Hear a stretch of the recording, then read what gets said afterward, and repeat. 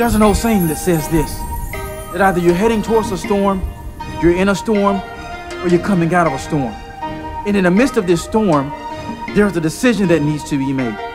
Either you can sit there and drown in your tears and stay stagnant, or you can keep going and end up where you were destined to be in the first place. To bring this point home, I want you to picture this. Picture yourself getting ready to go on a trip, right? And before going on the trip, you made all the plans and the preparation for the trip that you thought was necessary. And the weather report said that it was going to be sunshine all day long. But as soon as you get ready to pack up and head towards your destination, you begin to see clouds forming in the sky. And then somewhere along in your journey, it begins to pour down raining so hard that you can't even see what's in front of you.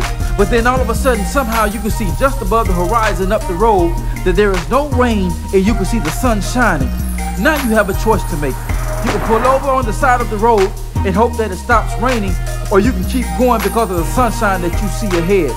And these are the choices that we have to make every single day of our lives when we face issues that have the ability to derail us from our destiny. What is your storm? Is it a test? Is it a relationship? Is it your job? Is it something going on at school?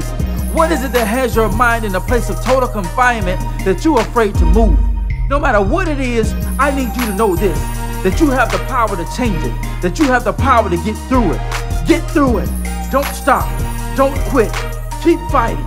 Keep believing. Keep trusting. And everything will work itself out in the end.